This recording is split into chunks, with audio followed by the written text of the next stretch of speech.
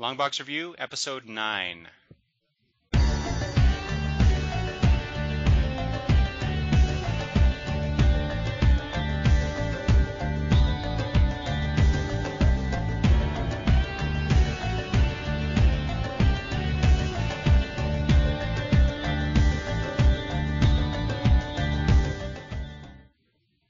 Hi, this is Eric from Longbox Review at longboxreview.wordpress.com. And with me today is my co-host Travis.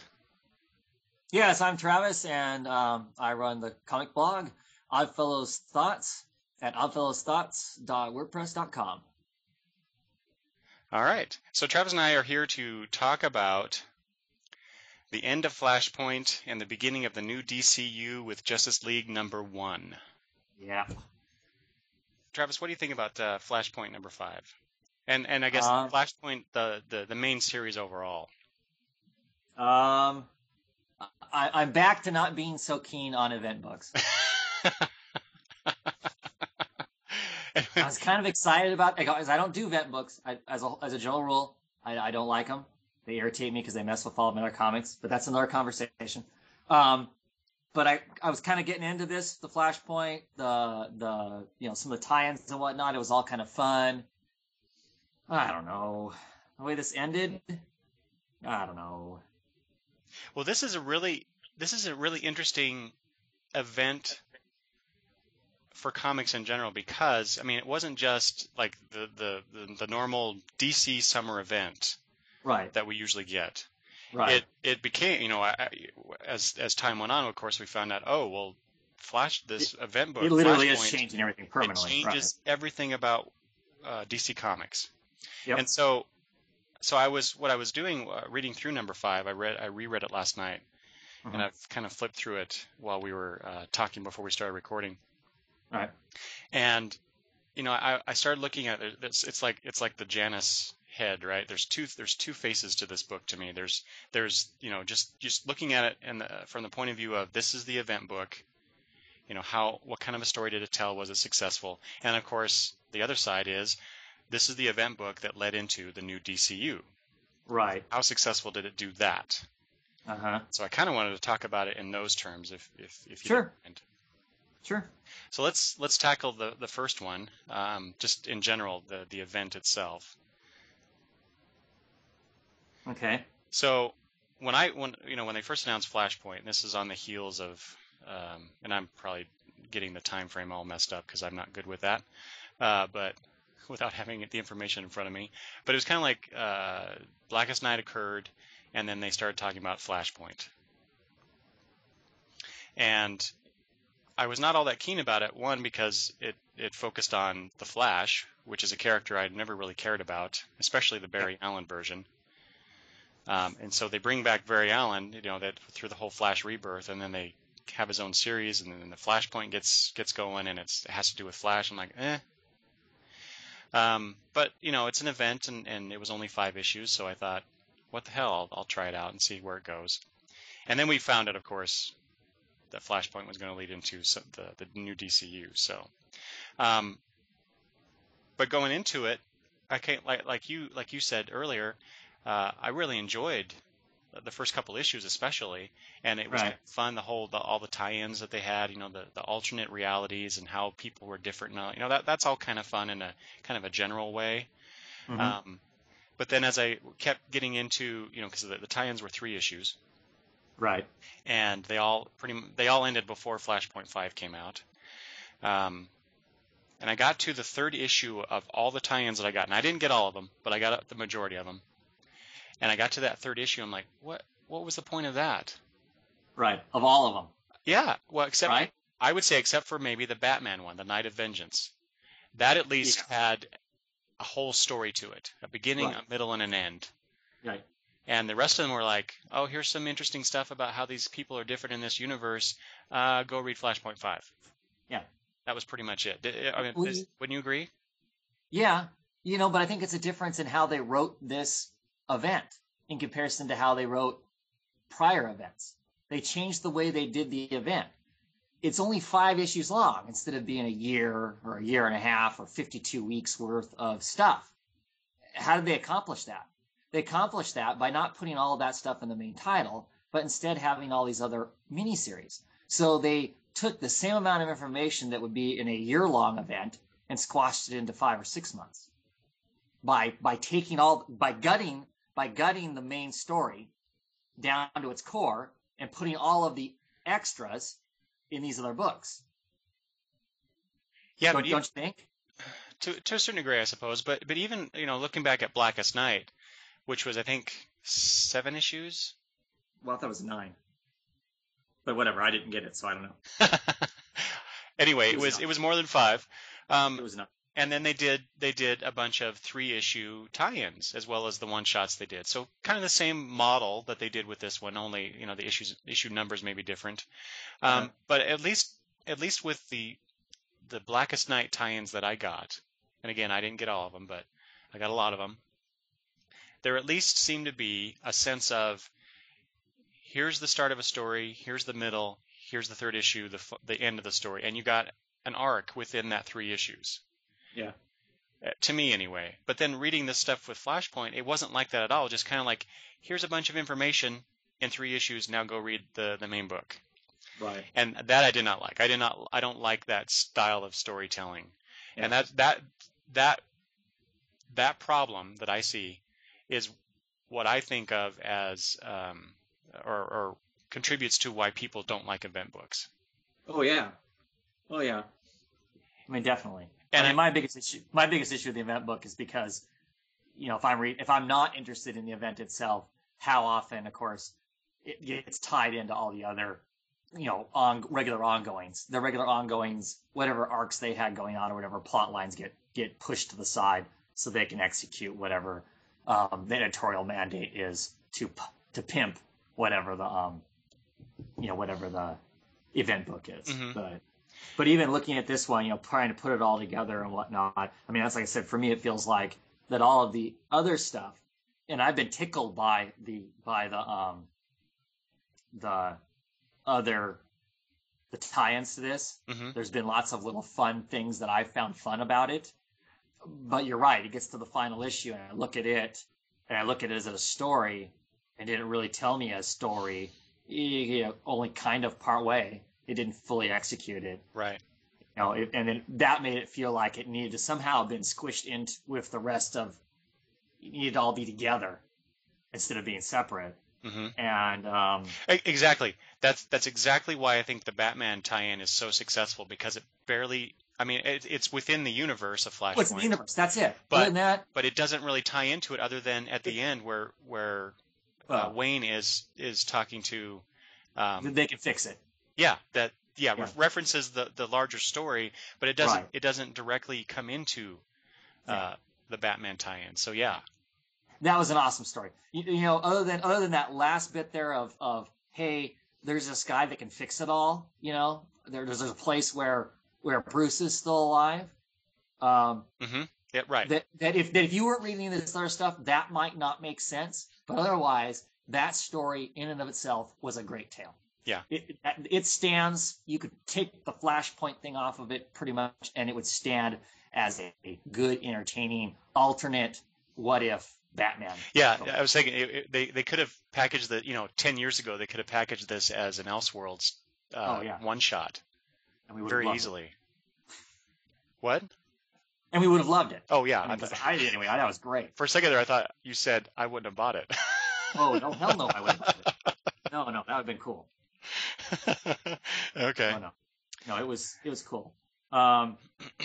Here's my problem with Flashpoint, and partially my own misguidedness in getting it in the first place. Okay, I know it says Flash in the cover, and I knew that somehow it'd have something to do with Flash. I'm not a Flash fan. It doesn't matter who's inside the red suit.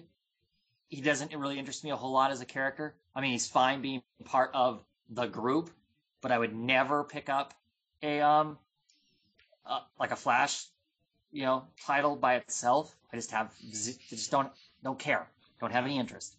And I didn't mind the Flashpoint main title being somewhat Flash centric, but I didn't realize it was going to be this much Flash centric. And it really brings it home in issue number 5, just how much it's a Flash title, isn't it? Yeah. They quit writing Flash so they could write this.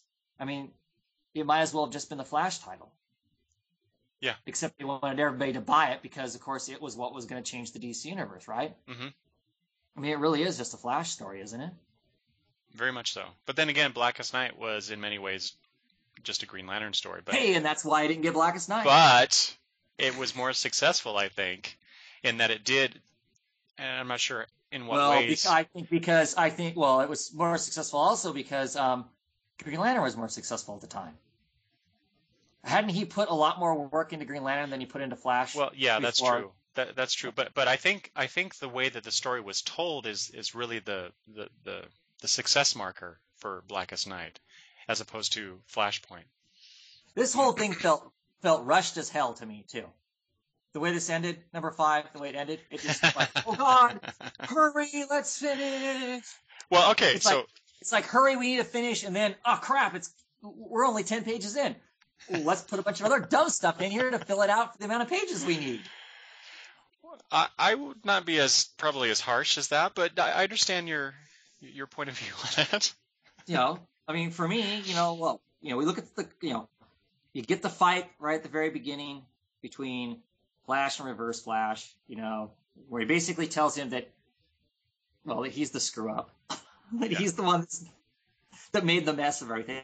And I suppose that that the bit we get, I don't know how many pages in it is, but basically screws the entire world up. Yeah, when Reverse Flash tells him why we got the Flashpoint universe, I assume that happened in the Flash title that I did not read. Right, I would guess so. Also, except he doesn't remember. He doesn't remember going back and saving Mom, right? No, he didn't until that. Yeah. So maybe it was something that happened. Fine. I don't know. It seemed like it went on for an awfully long time for him just to explain the fact that now he's not really part of the timeline anymore. Therefore, he doesn't need the Flash anymore. Which I guess is kind of a scary thought. I mean, that's been one of his Achilles heels, right? Is the fact is that he really can't mess with the Flash because if the Flash isn't around, then he can't be around. See, right? that was the focus of the story in the Reverse Flash one-shot tie-in to this. And I didn't. Yeah, and I didn't. Oh, you didn't get that one? Yeah, it was just. It seemed like when I read it, it seemed like it was just kind of a cap issue to kind of round out the Flash story, the Flash title story that was going on. And like I said, I did not read it, but I got that sense. And he talks about that because he tries in that one-shot, if I remember correctly. He tries to go back in time and basically prevent Barry from ever becoming the Flash or even outright killing him. But he realizes at one point that he can't, because if he does, he doesn't exist. Right.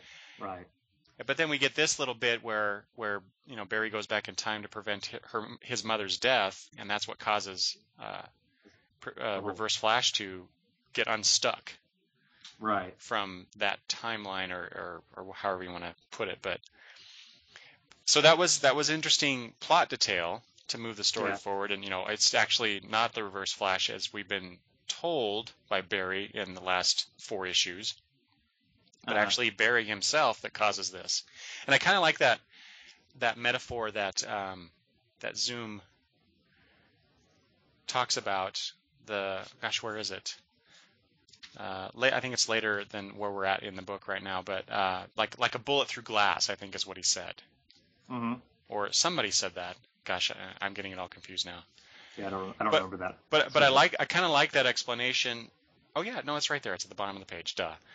Yeah, you were like a bullet through a windshield. You shattered history. You changed time like an amateur. This is your fault, Barry. This hell is your creation. You traded the life of your mother for the rest of the world. And that line right there, that's where it's like, yeah, that's really the interesting story right here. Right.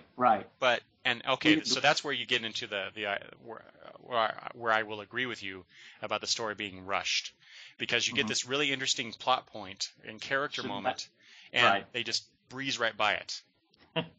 That should have been more of the comic. I agree.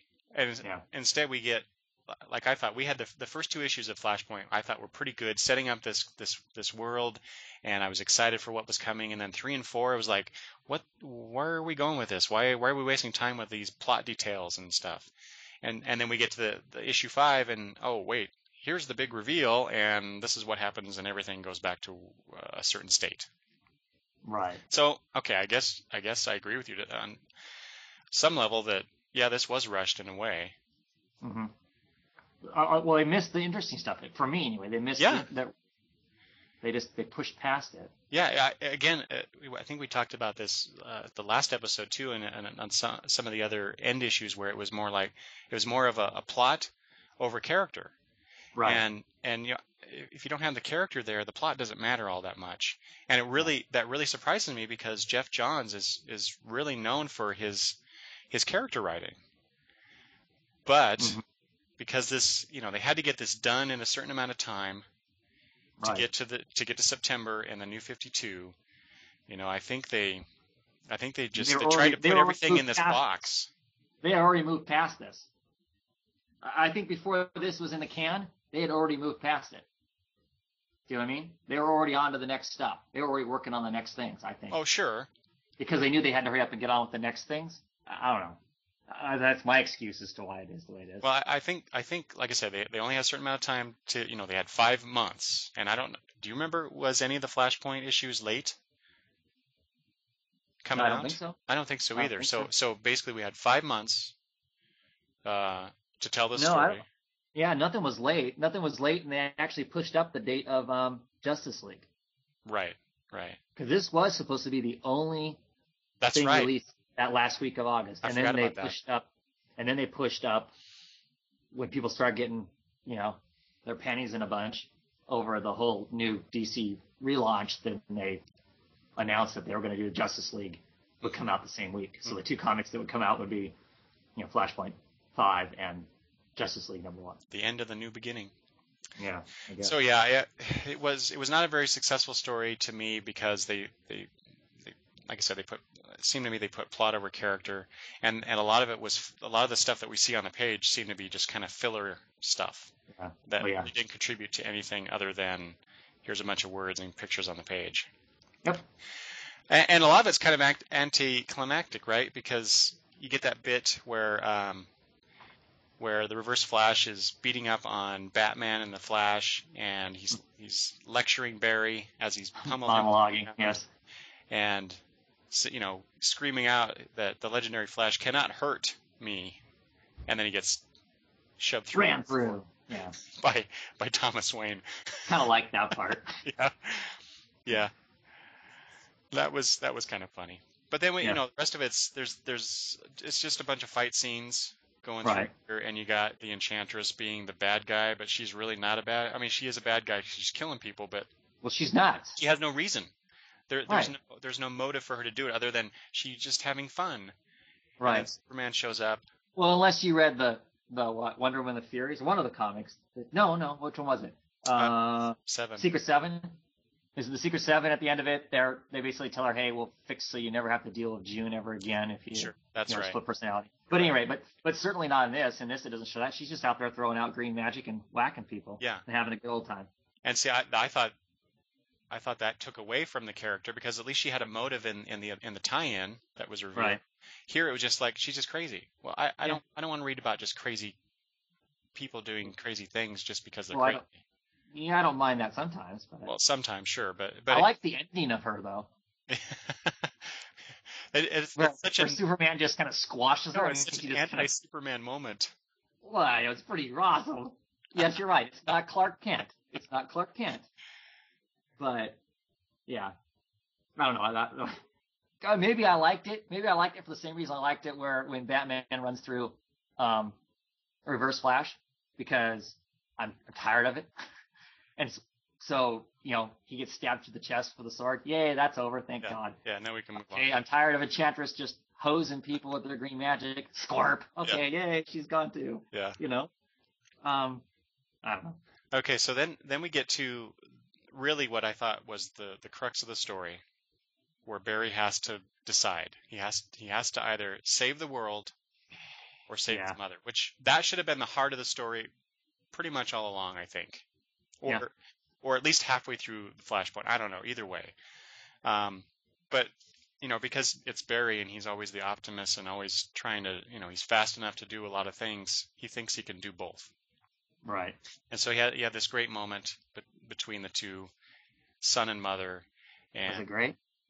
Well, in terms of, at least it has some character here. The mother appealing to him and him trying to save her, and there's some pathos there at least. Not much, but there is some. For me, it just felt kind of like blah blah blah blah. Oh, I gotta run! Blah blah blah. Okay. and I'm not the only person in my household who felt that way. Yeah. The darker part of me, what I thought would have been a more interesting take on this, is that Barry actually had to kill his mother to repair the damage. Not just prevent himself from saving his mother, but actually having to do the deed. Oh, that would have been brutal. I know. They would never have done that. Never. No. But to me, like I said, the darker part of me is like, that would have been cool. That would have been interesting at least. That wouldn't have happened because he couldn't have done that. No. He could. Just look at his face back when Thomas runs through the guy that's basically gonna kill him. You killed him. Yeah. There's no way. Barry's still the altruistic, almost Pollyannish character of the DCU. Yeah. But that's okay. There needs to be characters like that. But like I said, I don't know. And okay, so you thought the whole conversation with Mom was fine, and you're right, it wasn't bad. But I'm already, by the time I've read to here, I'm already not liking the comic enough that I'm like going, oh, come on, just get it over with. Yeah. At that point, it is. You're right. On one level, it's 3 or 4 pages, 3 pages of kind of filler. Appealing to his mom, telling her what's going on, and then he just goes and does it because it's the right thing to do. I still like the moment. I'm a sucker for parental stuff in comics. There's not enough of that. When that's in fact that's one of my favorite. It's a slight digression. That's one of my very favorite things about the Superman starting in 87. 86, 87, when John Byrne came on. John Byrne, and Man of Steel. And brought back the Kents and that relationship that's lasted until now. Sure. Pretty much. Yeah, that's one of my very favorite things about Superman, and one of my very favorite things about comics in general was that relationship between the son and the parents. Right. So I'm kind of a sucker for that. Sure. So there's not enough of it. Yeah. So I liked it. And then so now we get to the real meat. Or not really, I'll call it a bridge. So this is where we get the DC that we know via Barry, and then within the Flashpoint universe, and then transitioning into the new DCU. Because you got that 2-page spread. After Barry stops himself from saving his mom, he's still running, and he's trying to get back into the time stream. And then you get that, like I said, you get that 2-page spread, and then you have all this stuff around him as he's running through, and then that hooded figure in the middle. Yeah, what the hell's with that? Okay, so why do we have to have some omnipresent thing? Thank you. Because, I don't know, I know you've been avoiding reviews and blah, blah, blah about the new until you get to read it. This chick shows up in every single comic. I did see that on the article from Bleeding Cool, yeah. Chick, I shouldn't call her chick, sorry. This lady. Why? Why do we have to do that? Yeah. That doesn't, here we go again. Doesn't this muddy the waters? Doesn't this muddy the waters from a nice, clean start?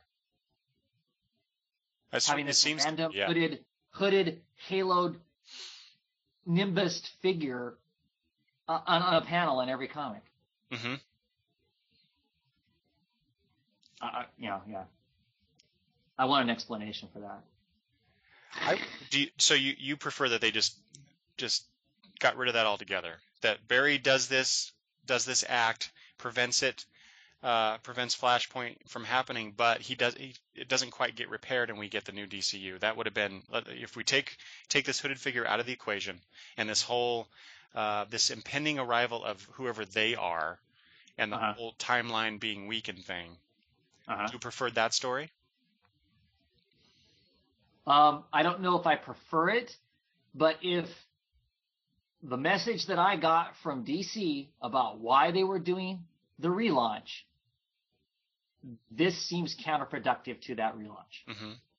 This forces, if this hooded figure is going to be in the comics going forward, and it's going to have some effect on the new DC universe, it forces us to potentially, as new readers, have to go back and acknowledge the past that isn't supposed to matter for what I'm reading going forward. Mm-hmm. Correct? Yeah. So that's a failure, I think, on their message of what they want going forward. This is my concern and suspicion. We can put this under a conspiracy theory thing. We plant this lady in the new universe, and if we don't like how something's going, maybe she has the ability to tweak it back to the way it was. So she's the back door. Yes. That DC has said that they don't have. I wonder. I hope not, but I wonder. Well, at the very least, she's the conduit by which DC sets up their next big event. Not coming in the next year, if you believe what Dan DiDio has been saying, but maybe the following year.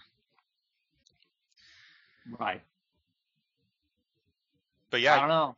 You have a point there. That bothers me.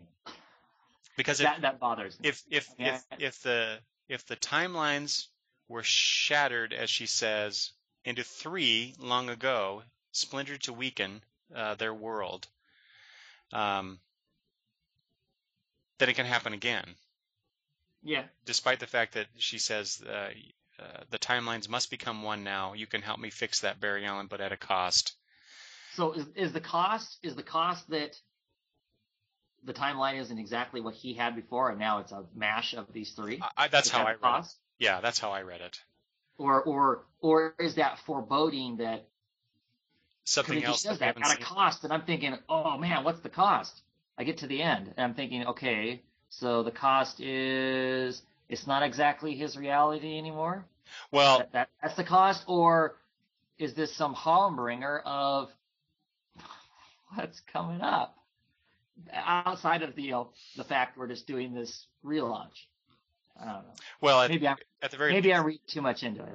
No, I don't think so. I think you have a good point there. But as far as the cost to Barry personally, part of that is, of course, that he and Iris are not together any longer. Oh yeah, I know. The whole married thing. Can't write an interesting story with married people. So, exactly. Yeah. Because once you get married, it's very boring for you. Yeah, there's no complications in your life once you're married.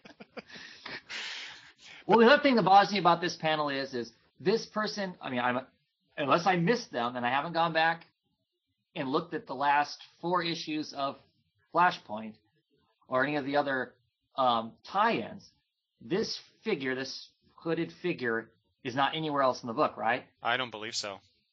So for one splash page, this entity comes on, this talking head comes on, says, 5 or 6 lines, and that's it.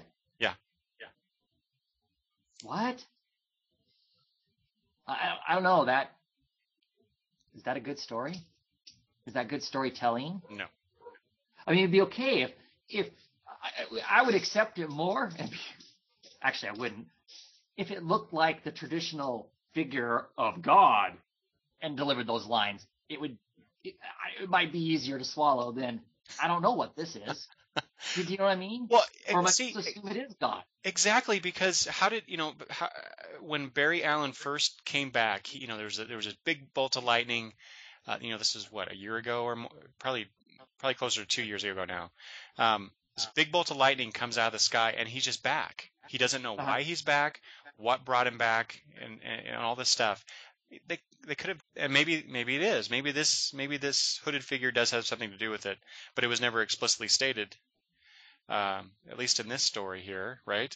But that would have been an interesting way to tie it all back to why they brought Barry Allen back.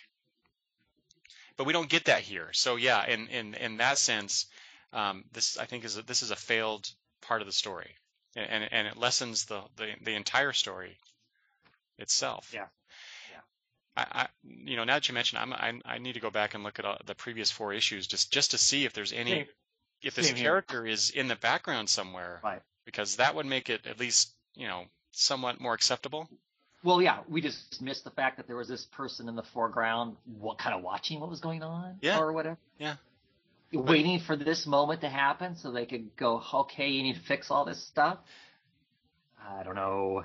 Yeah, it's a bit, God of, what do they call that? The God in the Machine type thing. Yeah. Okay, so we get he's running through there and his costume's changing, and so at the end he's wearing the Flash suit of the new DCU, but I want to just briefly touch on this. So she talks about, the hooded figure talks about the history of the heroes was shattered into 3 long ago, and that's on the left page, and then you get at the bottom left there's the DCU that we know, and then you get up at the top left. Looks like the Vertigo universe,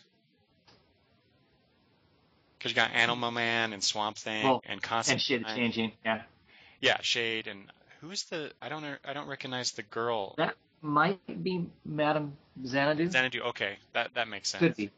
And then of course the next to that is the Wildstorm universe. So, it gets kind of a little bit meta in that, you have the 3 imprints of DC Comics. Sure. Going on here, and that's supposedly the timelines.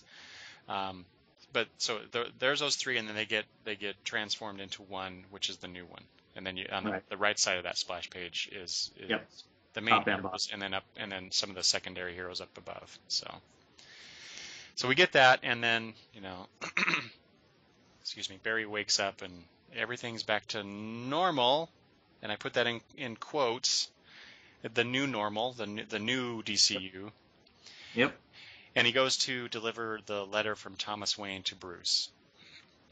Well, yeah, and just to check out to make sure that it really is Bruce now and not Thomas Wayne. So what did you? So the Flashpoint universe is over. We're now into the new DCU. Woo! And I did like how, at the beginning of Flashpoint, Flash goes to Batman because Batman's the guy to go to when you need to figure something out like this. And it's a mystery. That's who you go to. That's right. It's Thomas Wayne, though, in the Flashpoint universe. And then at the end of the book, the bookend is that he goes to Batman again, only now it's the Batman that we all know. It's Bruce Wayne anyway. I won't say that we know him because everything is up for grabs. He's younger and been a lot busier, and yeah, that's right.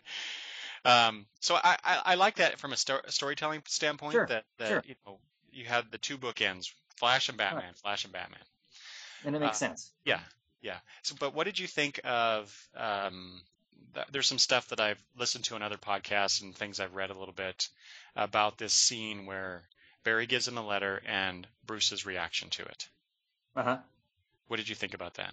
I actually liked it. I did. I liked it.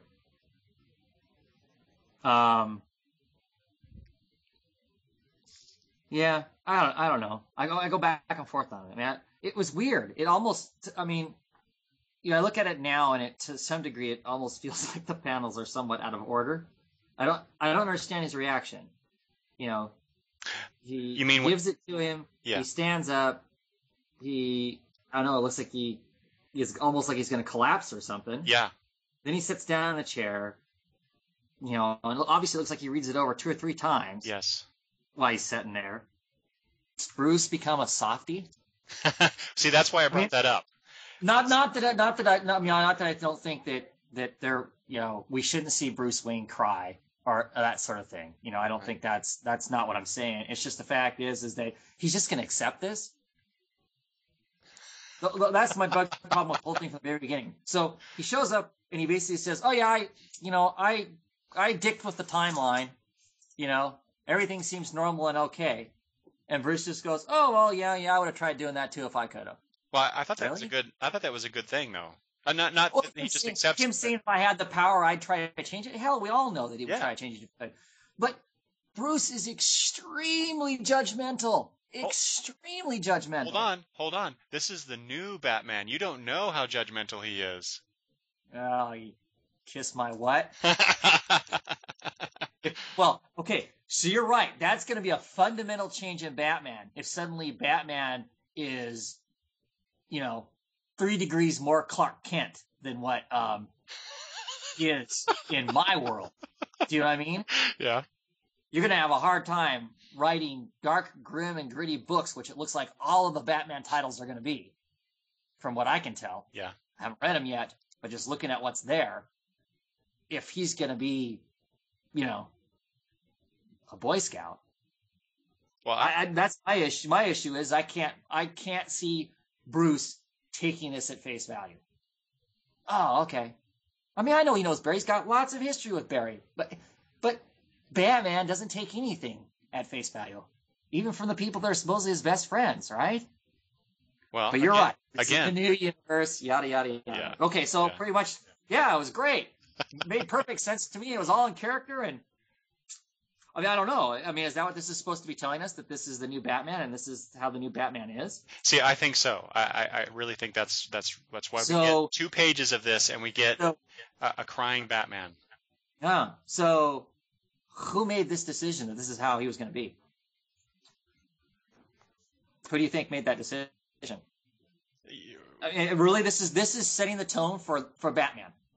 You're telling me that you think these pages set the tone for Batman, how Batman's going to be in the future. Well, I think for new DCU. I think it sets up the opportunity for Batman not to be so antisocial, and as you said earlier, judgmental. Not that he can't be like that to a certain degree, but I think this is showing a somewhat softer side so that he can interact, play with others better, so to speak. Okay. I hope not. I hope not. Well, I mean, it'll be. I see tweaking characters. Obviously, to give them more room to do some other stuff with, or fix things that they didn't like about the characters, past or attitudes to some degree. But if you fundamentally change any of these characters, how's it going to be accepted? Well, now hold on. When you say fundamentally change, though, look at the Batman from the 1960s. He was parading around in the daylight, smiling at everyone, going off on science fiction adventures. And it was only, in the mid to late 70s where we get the grimmer and grittier Batman. Yeah, only 30 years plus of the grimmer and grittier Batman. Yeah, that doesn't mean that isn't established. No, I'm not saying that it's not established. I'm just saying that over time that this character has changed significantly. Well, sure he has. Well, he changed before the new DCU. He changed. Yeah, that's right. They did make him. When he came back from being dead, he changed. Yeah. He changed. Okay, so I guess we really don't need this. He was still a badass, but he cares about the people that are around him. Mm-hmm. Or maybe, I don't know that these last pages show that, though. They don't show him as being a badass, but he still cares about the people around him. Yeah. It shows him as being, I don't know. Well, maybe we're just making too much of this. Okay.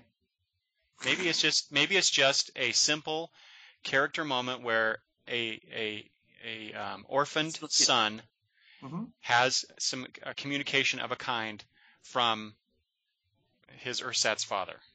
Sure. And that's what I took it as, until you started telling me it was something else. Now you got me worried. Oh. Because that's what I took it as. I just took it as an extremely stretched out, touching moment. The fact is here's this guy who, obviously still dearly misses his parents. It's a fundamental effect of why he is and how he acts the way he does and whatnot. And to get this letter from the past, because we're only given glimpses of what his relationship with his, parents are and whatnot. And to get this letter that once again reaffirms that your father loves you would be pretty awesome. And so I have no issue with him crying at the end and being affected by it. Mm-hmm. You know, but at the same time, if I think about how Bruce is, he would be analyzing the bejesus out of this thing. Right. He wouldn't take it at face value because he doesn't take anything at face value. Sure, but I don't think that we could have. I don't think they could have really fit this in and kept the momentum of the story that Sure. they had going. Well, But I think you're right. I when I first read this, I took it as you know, he's just emotionally reacting to this letter from his father, and I kind of was a little bothered that he was crying openly in front of Barry, because that seems, you know, I know I keep saying, you know, this is the new Batman, we don't really know anything about what he's like. He's way more guarded than that. But I would think he'd be more guarded even with Barry. Right. At best, he would break down in front of his own family, you know, the Robins and Alfred. But the rest of the Justice League, I kind of call that into question. But you know, understanding the way that they wanted to end, or not understanding the way they wanted an emotional. But they wanted an emotional ending to this, and I think it works on that level. But yeah, it does call into question, you know, so what is this Batman like? Why is he reacting this way? Why didn't he do this and do that? I cannot accept that these 2 pages set the precedent for how Batman is. No, I agree. I just thought it was an interesting idea. No, it's not. Okay. So yes, you're right. It is an interesting idea, and I reject it. Time for the panel. All right. So let's keep that in mind, how this Batman is portrayed at the end of Flashpoint, and then I want to compare it to what we're shown in Justice League #1. Yeah, but same writer, So yeah, exactly, same writer. But although the character is 5 years younger than what we're shown in the end of Flashpoint, so there's obviously a progression in the character and the relationships he has. So that'll be interesting to see, I think, in Justice League, see how that develops. But before we move on to Justice League, just in general, do you think the Flashpoint series and Flashpoint #5 in particular, was it a successful, say, event book? If you take out the connection to the DCnU. No. I don't know. I read the last issue and went, yeah, what? Whatever. I mean, not what is in, I'm confused, but what is in. What was the point? All that for, yeah. It was the Flashpoint. It really didn't feel like it was a gripping story. I didn't feel gripped. I was interested at the beginning, excited. You know, we got to the issue where I was tickled to death by the whole Cyborg Batman and Flash breaking into the Superman Project place and all that, and Superman being there and him taking off and him going, now what? I love that. That was great. That was fun. That was interesting because I didn't get the Project Superman thing, so I don't know any details around that. But I thought that, all that kind of part of it was fun and interesting. The kind of the idea of the fact that there's this war going on between the things, to find out that the reason the war is going on, if you read some of the other spin-offs, is because basically there's some idiots amongst their ranks who just couldn't tolerate the fact that they had to be equals with the humans, and that part is interesting on face value. All the ideas that were there, I think, were really interesting and could have been really cool. And then we get to this final issue, and it's just, I don't know, for nothing. It's flat and just kind of, I don't know. I guess I wanted a different ending than what came out of it. Mm-hmm. So for me, no, it didn't feel successful as a event book on its own. Obviously, it's successful in setting up the new universe, because when the book's done, it's the new universe. Yeah. But that could have been done with a single line. There was a boom, and this is what came afterwards. Yep. So, no. Maybe if I'm a Flash fan, if I was a Flash fan and I was reading The Flash, maybe this was a successful book because it just tied into what I was reading and what I was interested in. Mm-hmm. But because I'm not a Flash fan, maybe that's why it just, I don't know. Yeah, it's got me back off event books again.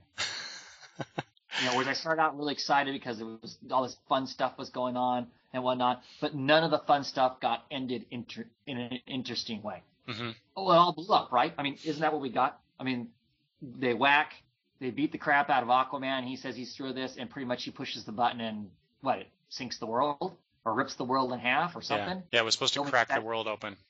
Right? Don't we get that impression that that's what's happening before he goes running off like as fast as he can to try and fix whatever he can? Mm-hmm. But even that didn't feel very satisfying. No, because like a lot of things in here they just threw out there and then didn't touch back on them again. I would have liked better if they would have if the world would have split in half. Somehow he goes running off and he wakes up and not had the whole chase himself down and the mom thing and Bruce thing and whatnot. I might have swallowed the whole pill better if it was just that way. I don't know. I mean, I probably would have felt cheated then too. But. Well, or at least maybe take out the hooded figure bit, that splash page, that explanation, that reason for the new universe to exist. There doesn't need to be a reason. Yeah. Well, not in the comic. There doesn't need a reason. You come out to their side, and obviously it's not right. Yeah. So, no, for me, was it for you? Was it a successful event book? No, but also I think that's kind of an unfair question because I don't think it was from DC's point of view, it was never designed to be just an event book. It was supposed to be, like I said earlier, a bridge between the universe that we're familiar with and this new one. Well, so, then you really didn't need a lot of that stuff that was in there. I agree. They should have just done I don't know, like an 80-page special. Yep. And put in the major things that you need to get the story across, and then boom, you have Justice League #1 after that. Uh-huh. Yeah. Uh-huh. Yeah, then we would have only paid $5 instead of what, $20. Yeah, $20. $20 for Flashpoint. There. My God. There's your answer. Not counting all the the tie-ins. Tie-in books. Well, at least those were. There's your reason why they didn't do it right there. Yeah. Wow. Yeah. When you put it in that perspective, holy crap. Yep. Oh well. But we did it, and here we are talking about it now. That's right.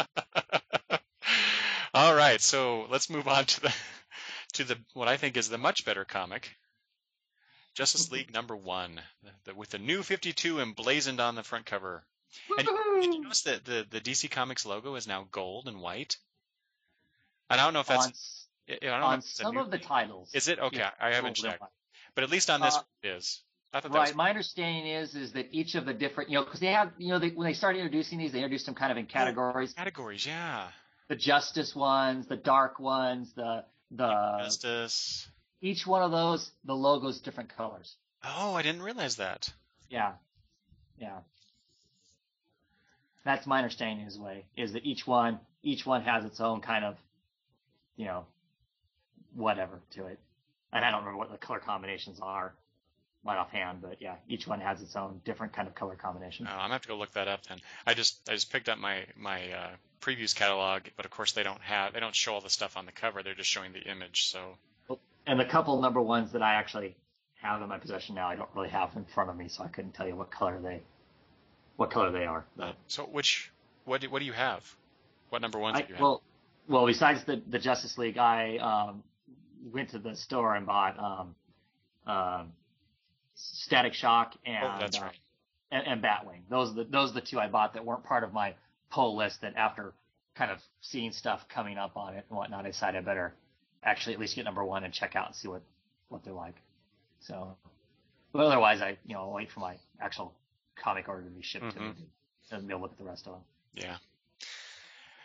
So I think in a couple weeks we'll be recording again to talk about those. What do you think? I think so. Okay. But first, let's talk about Justice League. Let's, please. So the first few pages we've already seen if you've read any of the preview stuff that's been out for a while. Oh, and actually, yeah, these first few pages were in that. Oh gosh, I don't have it in front of me either right now. It's the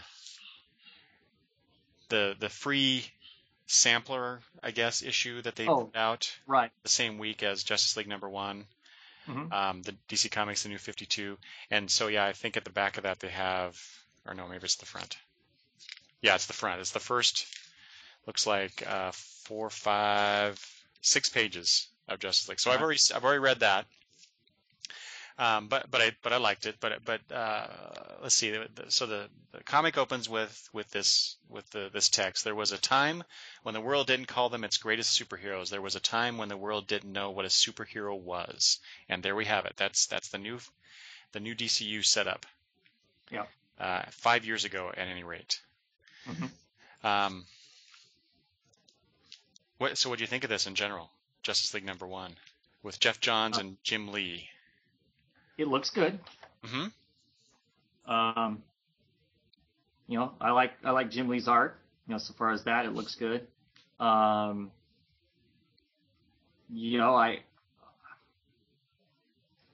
Was this the issue to sell everybody on to continue to buy the comic? Is this the issue that was going to get everybody excited about the new DC universe? I don't know if it did that, if that's what it was supposed to do. Yeah, I had time with that question. Yeah, I didn't see anything in here that made me go, wow, this is the new DC universe. This is awesome. Boy, I'm going to pick up all those other titles that come out next week and the week after that and the week after that and the week after that.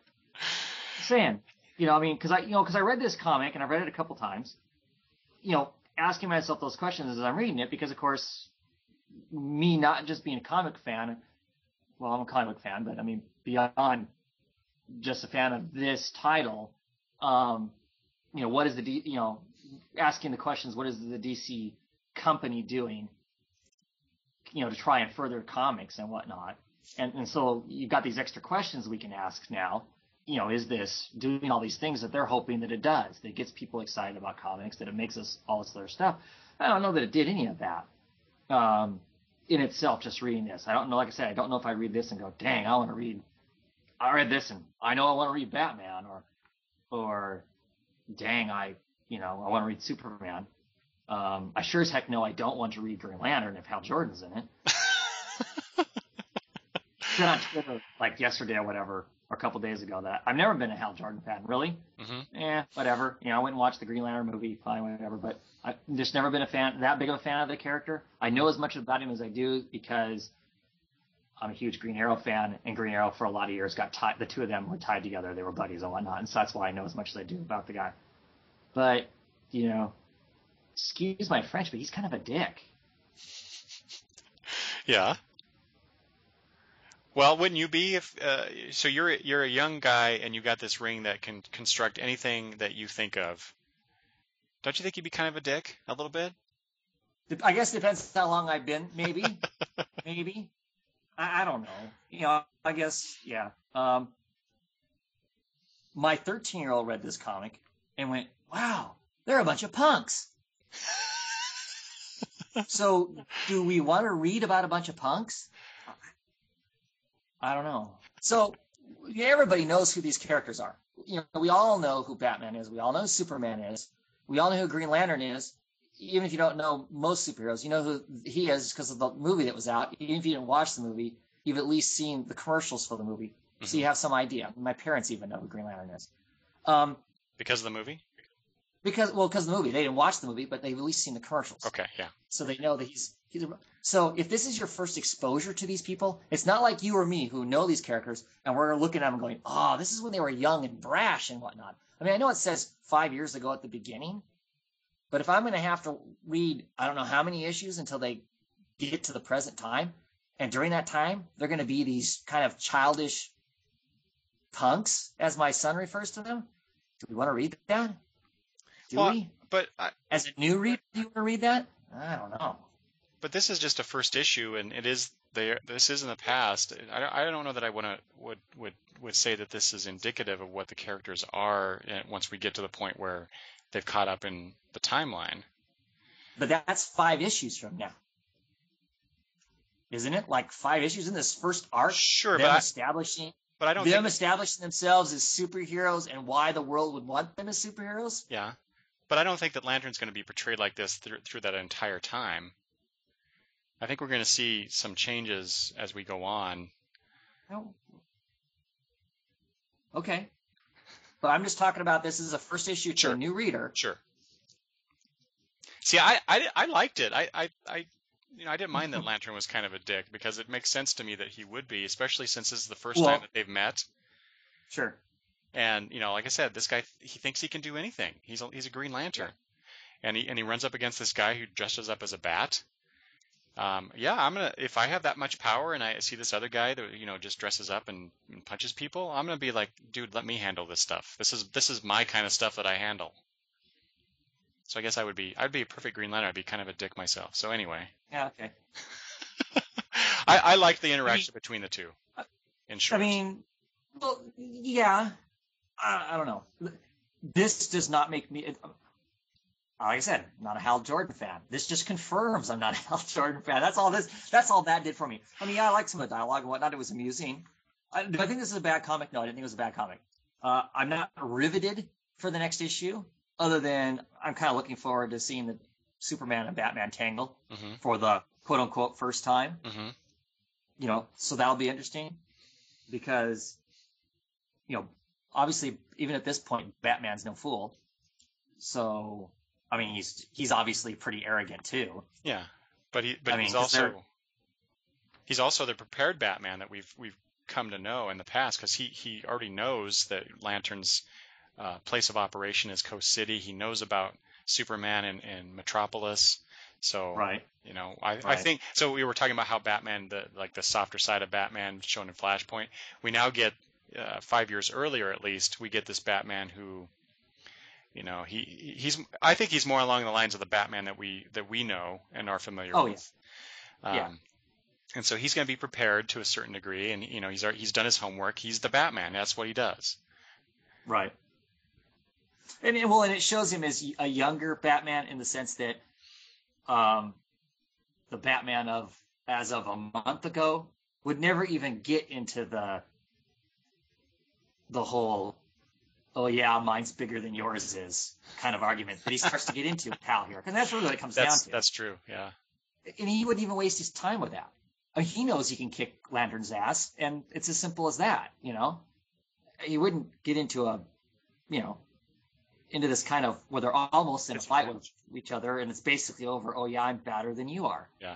He wouldn't do that. He wouldn't do that now. So I mean, I guess I like that in that sense. Is obviously because he hasn't interacted with all these people yet. I mean, he's supposedly basically been largely a myth up to this point, and so he hasn't interacted with these people. So he's.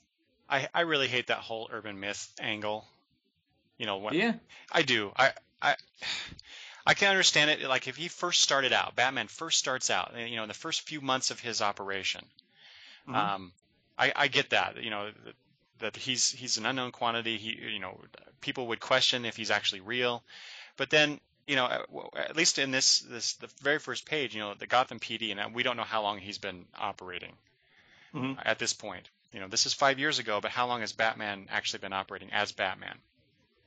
Right. But the Gotham PD, they sure know who he is. They refer to him as Batman.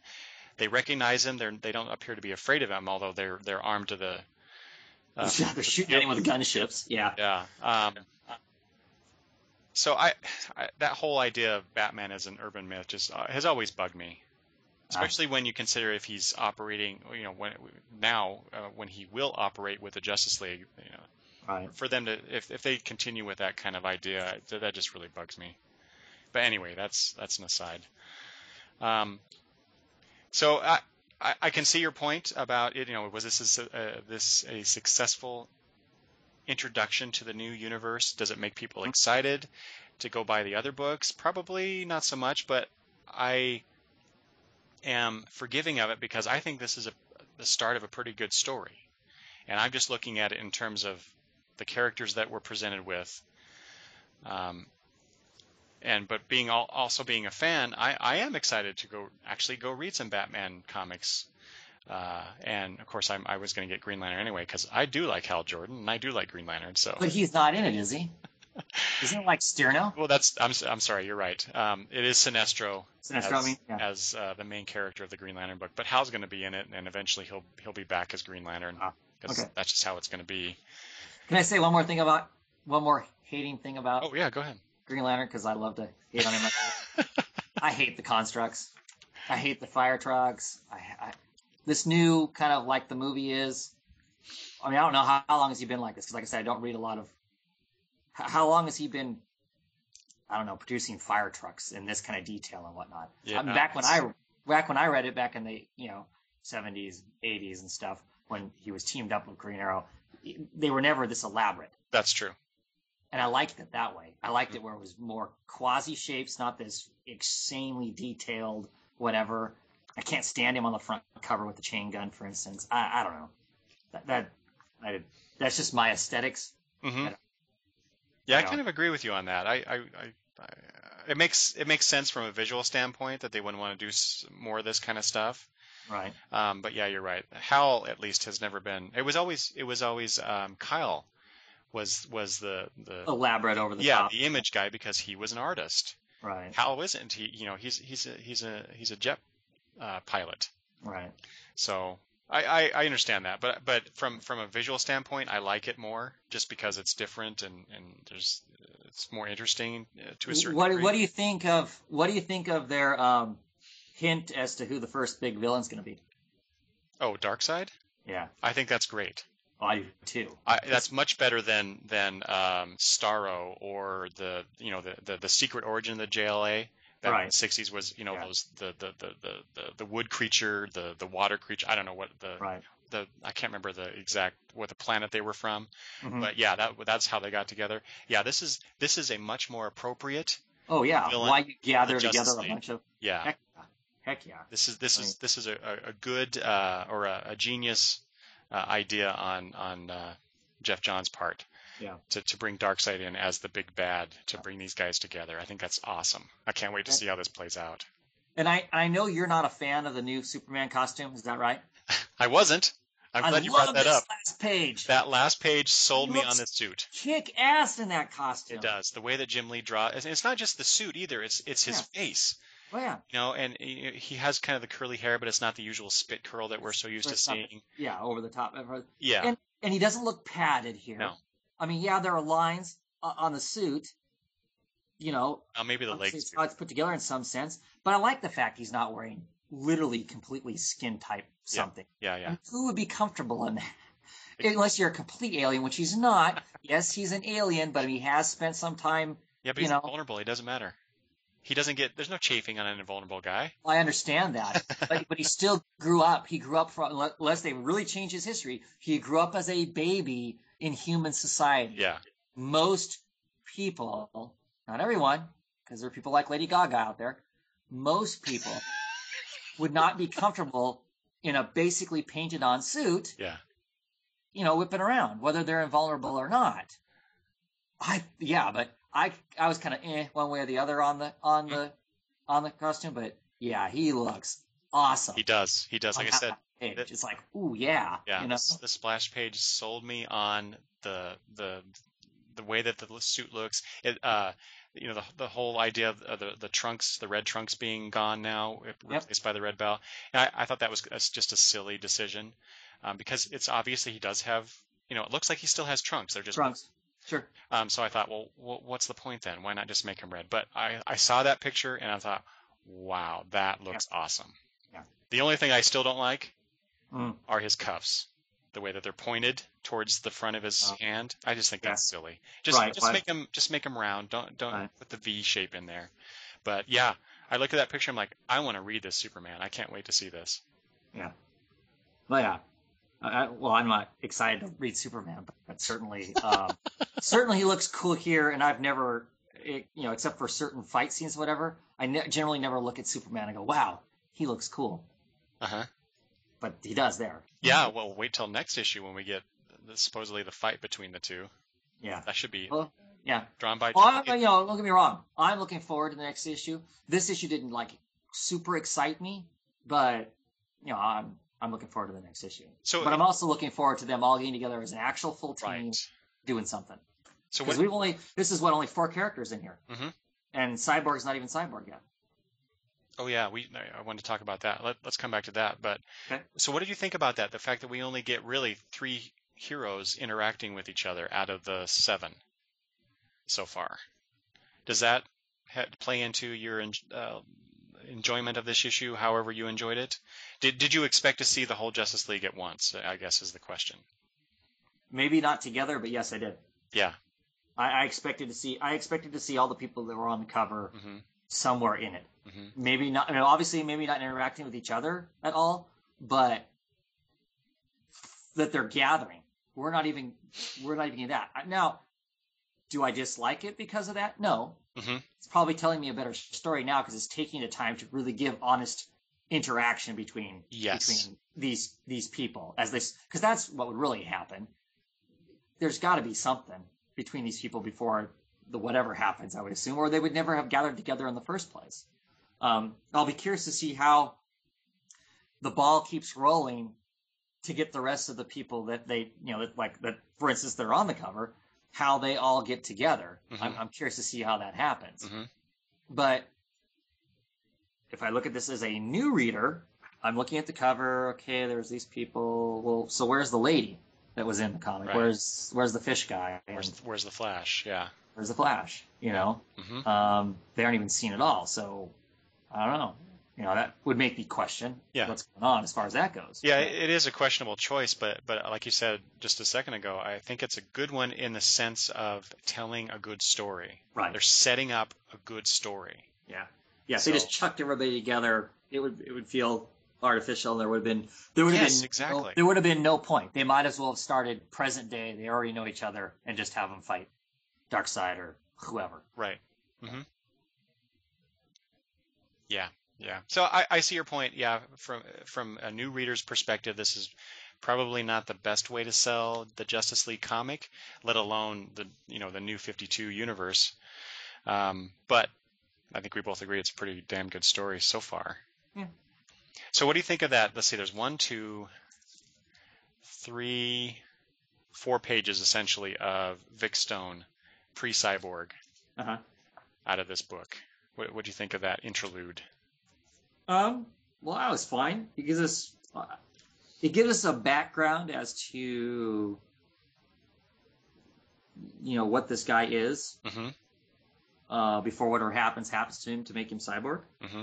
Which, and of course, it sounds like it's going to involve his father because his father supposedly studies the superhumans, whatever that means. Yeah, in some sense or another, right? They hint at that. Yeah. So yeah. It's interesting that we're getting to see his origin story, where we're really not seeing anybody else's origin story. Mm-hmm. Not that I think most anybody, going back to everybody knows these characters, some of these characters we don't need to be told their backstory, really. Right. Everybody knows it in some sense, Well, and Cyborg's it's an unusual, what do I want to say here, choice, I guess, because one, he's the youngest member on the team, at least of the main 7. The fact that we guess, yeah, well, you don't know how old Wonder Woman is, or that's true. I am making a guess here, but sure. But he's in high school. He's in high school. Right. I don't think Wonder Woman is high school age, but anyway.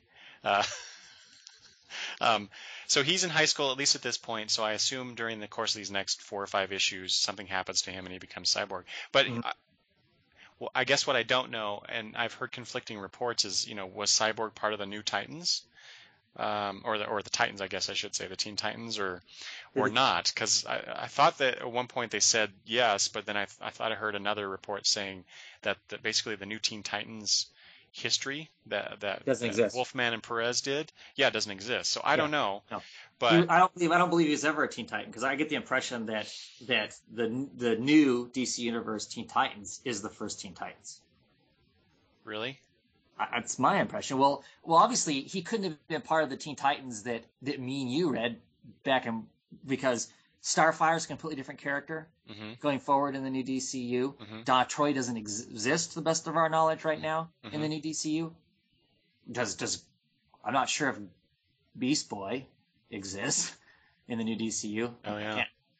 So most of that, Raven, does she exist? Most of that, the new Teen Titans, don't exist. That's true.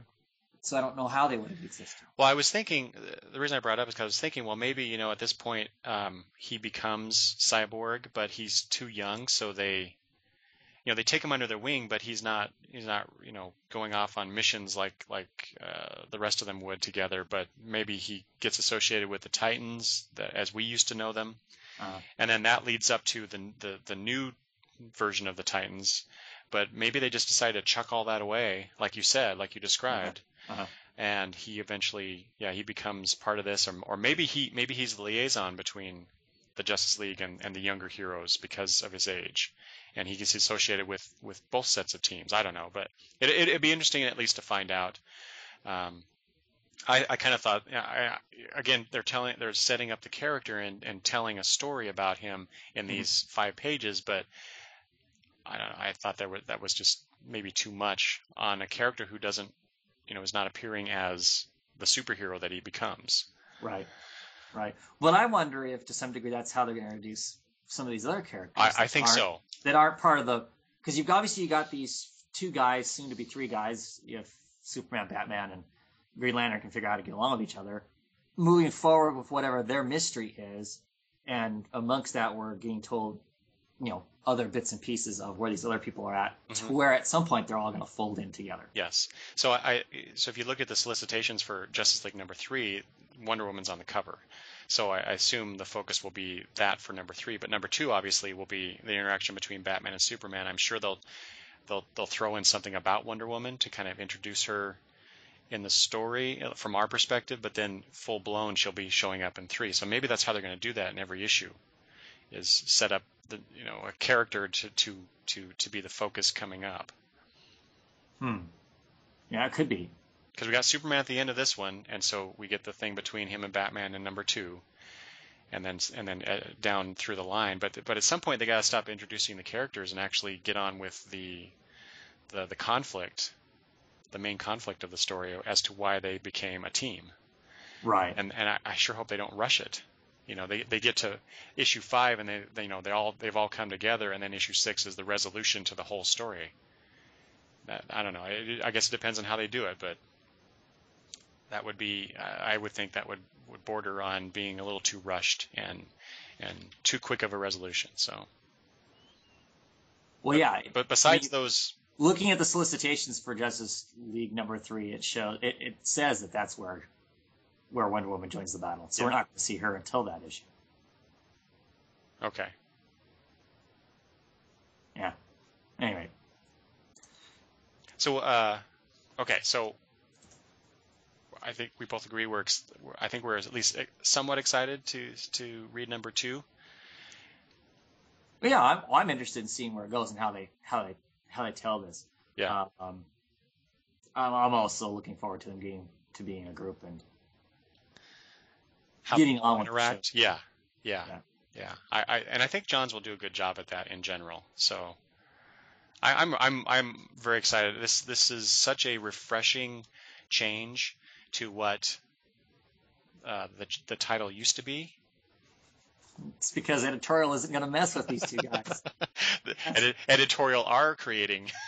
Right. They're the ones that are making they're the ones that well, they're not editors, but anyway, they're the ones that are making the bloody comic, plus the fact they've told us there's no events for a year, so you've at least got a year of some extraneous outside force really messing with the comic. The only thing I can see messing with the comic is if in the first couple of months fan reaction reacts poorly or something, or good to some certain thing, and they decide they need to tweak it down the road from what their original thoughts are for the comic.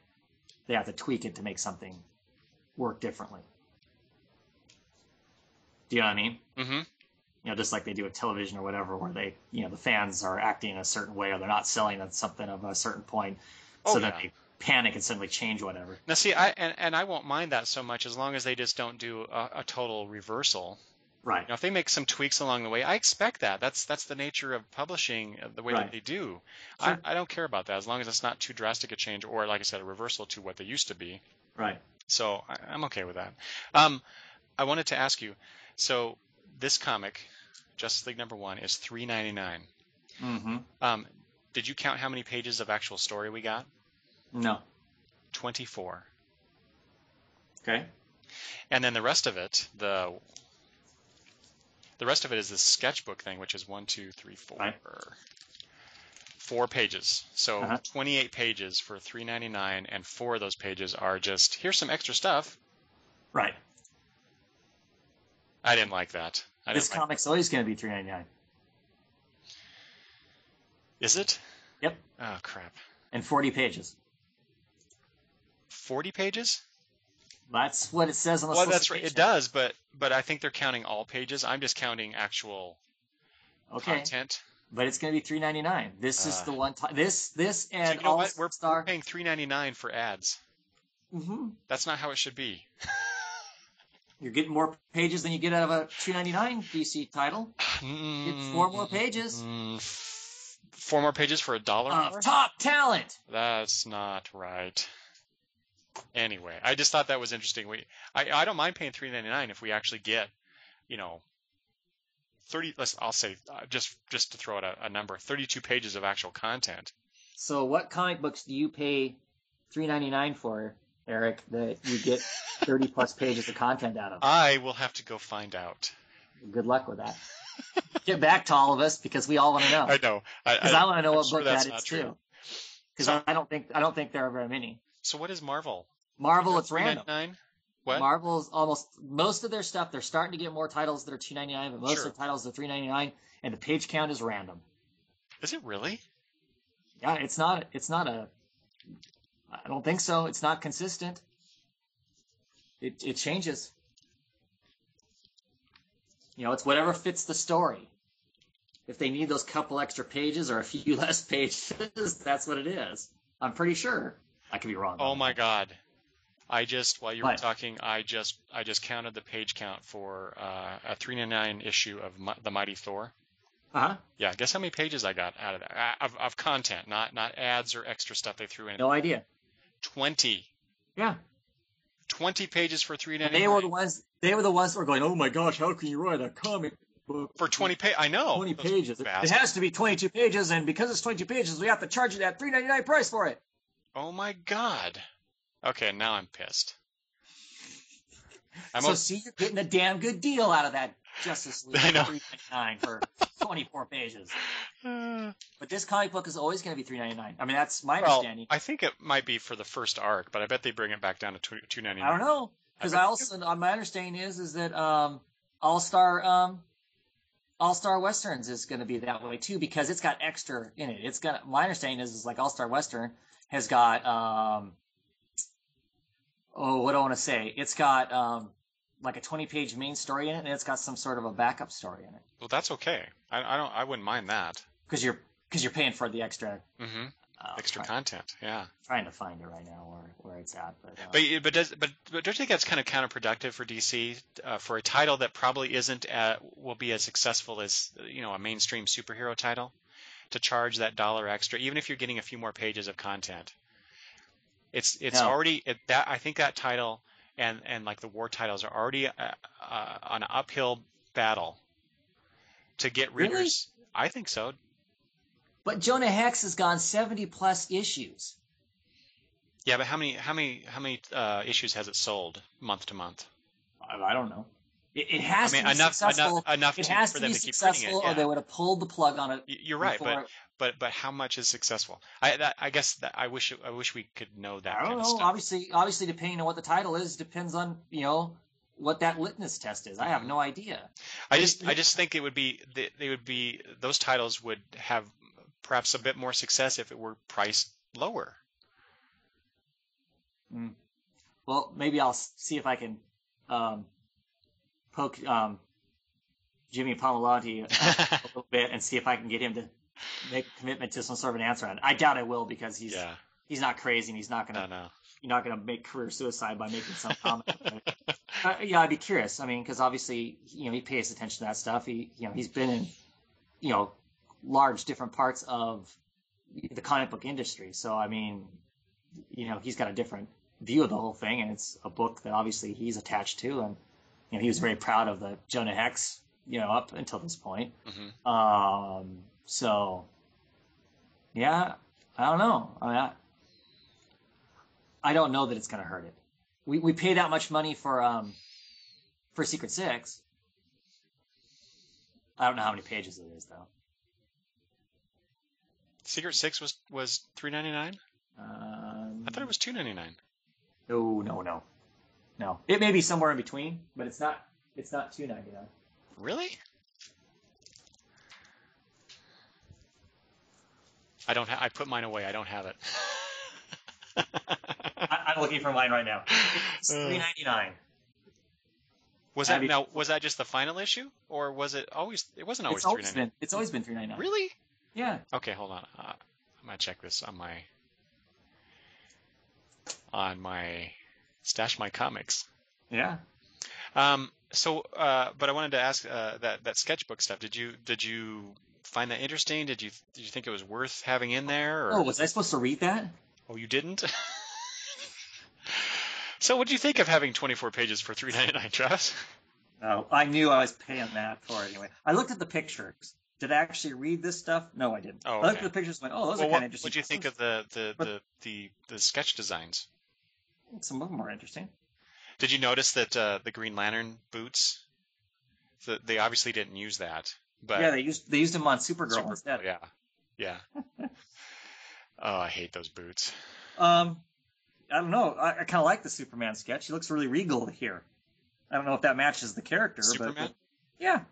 With the red stuff over with the cape kind of going over the shoulders like that. Oh, it does, yeah. It makes him look more regal, which I don't know if that's appropriately the image that they wanted to give. So maybe that's one of the reasons why they changed it. Yeah. What about the red gauntlets? That just adds to the regalness of it. I'm glad they changed that design, though.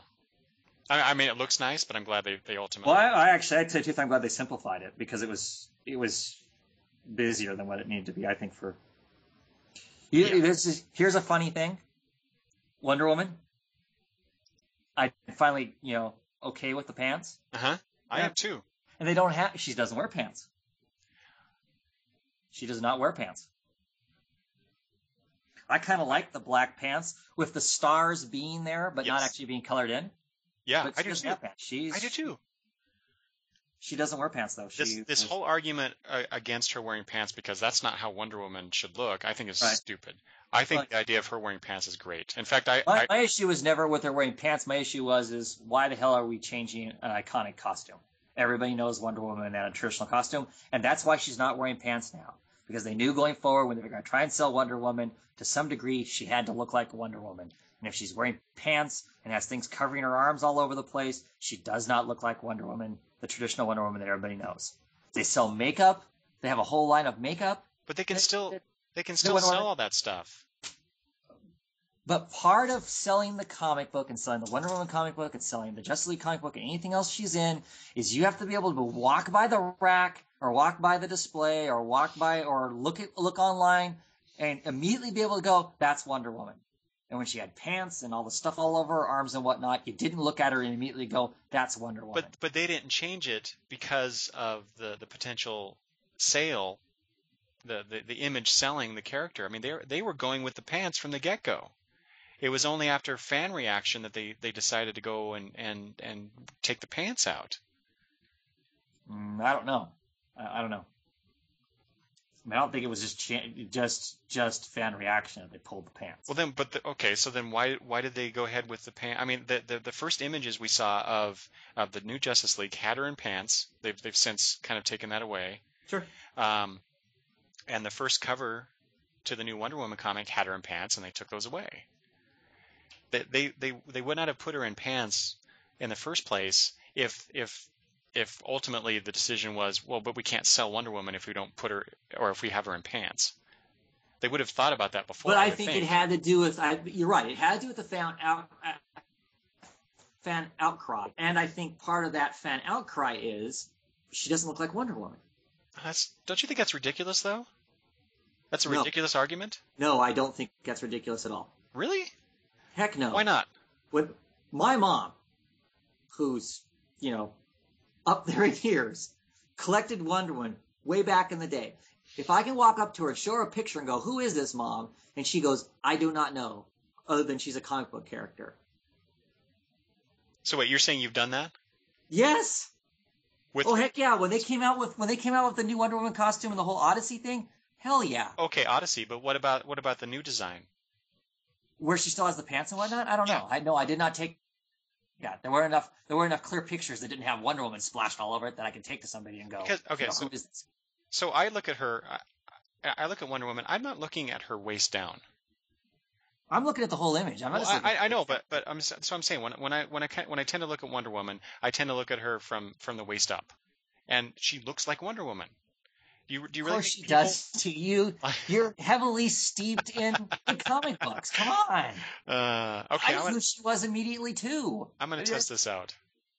I'm going to do this too. So the next time we talk, hopefully I'm going to test this out with people who don't read comics too. You know, I'm just saying that that it's less recognizable when all other marketing besides the push for the new 52 and the actual comic book itself, when all other marketing shows the traditional Wonder Woman, the two need to match up. Just like Hal Jordan's stuff now is all detailed and looks like real fire trucks and stuff. It has to match up to some degree for it to make business sense. And it is a business at the end of the day. It's all a business.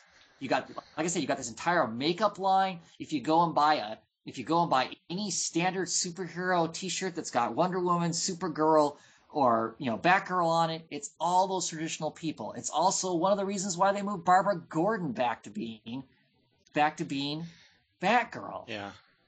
Because it's the iconic version of it. Whether we as fans agree with that, business-wise, doesn't make they don't care. No, I totally agree with you. I understand that viewpoint.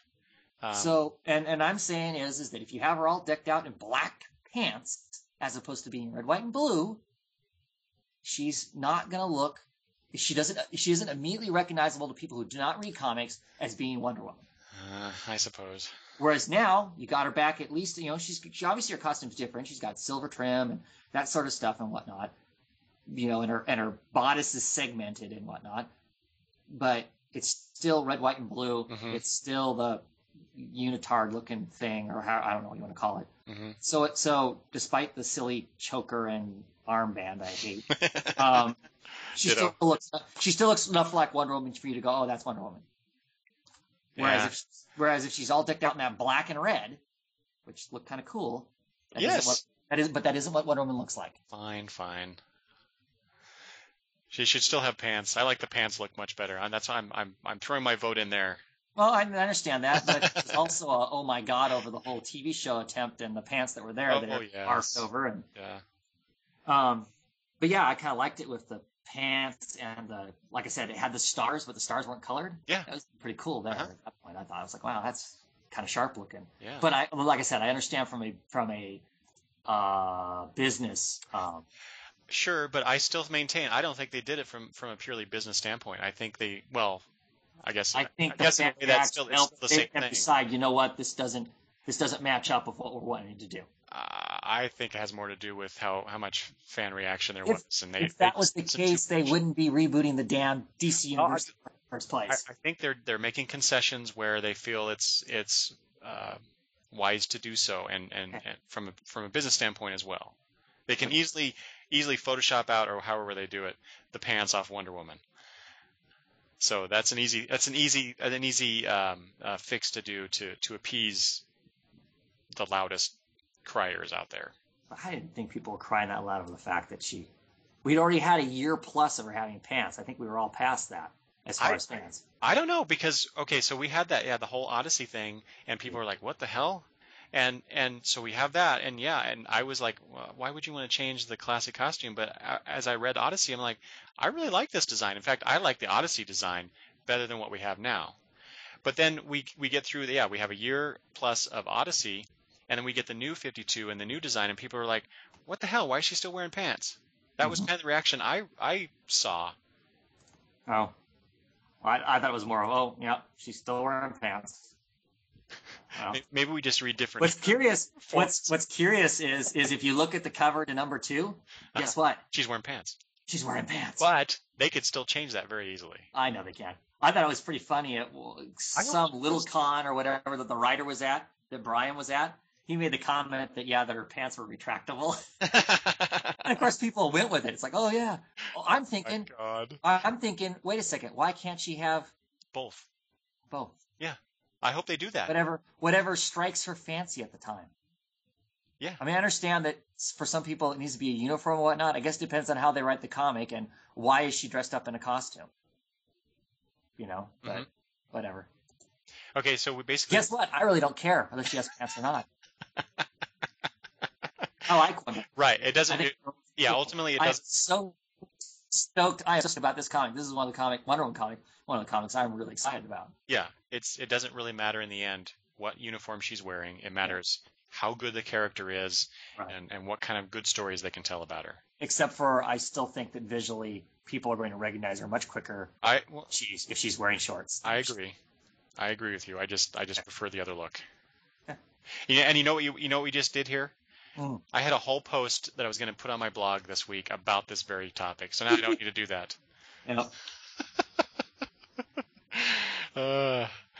All right. Is there anything else that we need to talk about as far as Justice League? About Justice League? Not that I can think of. I talked about the stuff that I wanted to talk about. I know. I've read some people posting online, and I've heard, like I said before, I've heard some people on some podcasts talk about how underwhelmed they were with this. Yep. Yeah. Some of our own friends have said that. Well, yeah, sure. I wouldn't describe my reaction as underwhelmed. I wasn't the zip wow type of reactions, like, oh my God. But I'm excited to read this title and really looking forward to where it takes me, what kind of story it's going to tell me. I don't know if excited is how I would describe my reaction about what's next. Looking forward to reading what's next. Mm-hmm. I'm not woohoo, awesome. This is great stuff. But I think it's going to be fun to read. Yeah, exactly. And isn't that really the point? Oh, it's going to be fun to read. Heck yeah. That's what I want all my comics to be. You know what? So far, of the 3 of the new DC universe that I've read, I've enjoyed all 3 of them. On one level or another, I've enjoyed all 3 of them. So then they're doing their job so far. At the very least, that's what it should be for us. Mm-hmm. So good job, DC. So far. Yeah. So, like I said earlier, I think in a couple weeks we'll have finally gotten a good chunk of the new number ones. Yep. So then we can talk about our reactions to that in general. I don't know if we want to talk about books in particular or just kind of in general, but I guess we can figure that out later. Yep. But yeah, I'm looking forward to that discussion, Travis. Why? All right, so I think we're done. Unless there's something else you want to bring up. Nope. All righty. So go read Justice League #1. Definitely. You can skip Flashpoint if you haven't read it already. Yeah, That's my advice to you, the listeners. You do not need to read Flashpoint to move forward. Hey, wait a second. Is the hood lady in this thing? I forgot all about that. Yes, she is. Oh. She is? Did you miss it? Yeah, I wasn't looking. I'll give you a hint. It's part of the Vic Stone sequence. She's in the crowd somewhere, right? Because that's my understanding is the most. That's where she's at. Yeah, it's the first page of the Vic Stone thing. She's in that inset, the small inset panel. Oh, yep. Add her back. Do you think? What? Do you think that was always planned for her to be in all these? Or did they add that after the fact? I've read that she was added after the fact in some titles, but I don't know which ones exactly and which ones had her in there from the get-go. Okay. Guess it doesn't matter at this point. I'll complain about that later. Yeah, I'm sure as we go on, it'll be something that we'll discuss. But yep. Okay, well, that's it, I guess. Be sure to go to our blogs at longboxreview.wordpress.com and oddfellowsthoughts.wordpress.com. I got that right? Yes, you did. Thank you. I always want to add another word in there for some reason. I don't know why. You can always go to our blogs, leave us some feedback. You can also email longboxreview@gmail.com. We're also on Twitter at longboxreview, and I'll let you say it, Travis. Until I change it someday. The _Gaunt_man. Thank you, Travis. I look forward to our next discussion. Yep. See you then. All right. Thanks for listening.